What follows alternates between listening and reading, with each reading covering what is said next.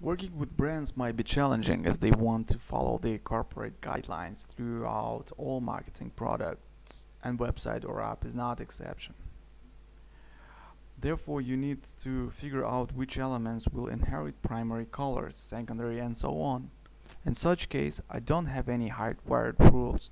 All here must come from harmony and your love to visitors of website.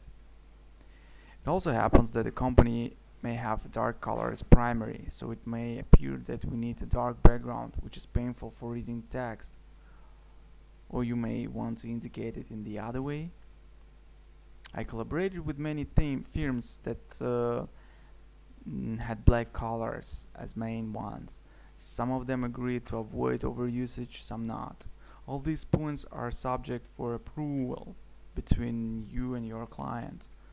There are many companies that treat their brand book as a holy Bible, and you better do as they want. But when things go right, you may divide your draft on several sections and elements, just as we discussed in previous videos. Header, footer, content area, buttons, icons, forms, and you also may have some special custom section too.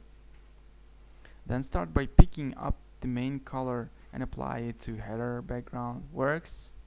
If not, try to apply this color to navigation text. Works.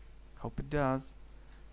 Then you may play with the secondary color or continue to apply the primary one to other elements like buttons or icons.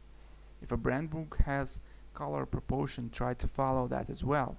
For instance, if brand book reads 50% of purple, 30% of light blue, and 20 light gray, try to stick these figures to keep print image the same.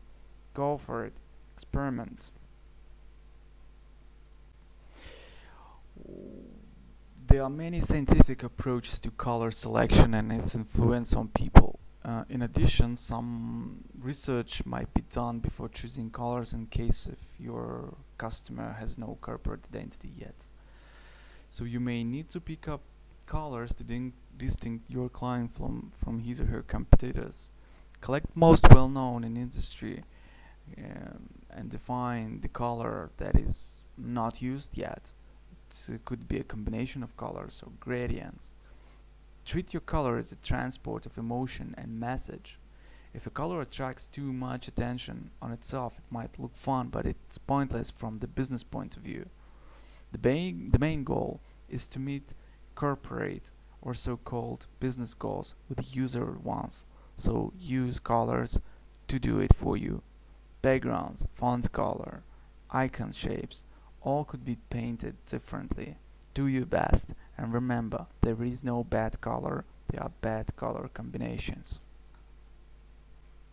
Okay, using triple or professionally called triadic color scheme. I suggest you to use this color scheme in the beginning of your design practice, as it is the most functional and easy to learn color scheme. In my view, the three colors are the best fit for most designs, since I may select one color as primary and two others for accents. What does it look like?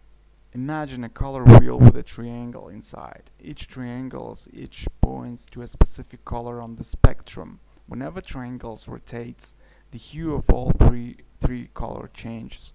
That's how triadic scheme works. You may find many color scheme generators online that will help you to define the proper color set.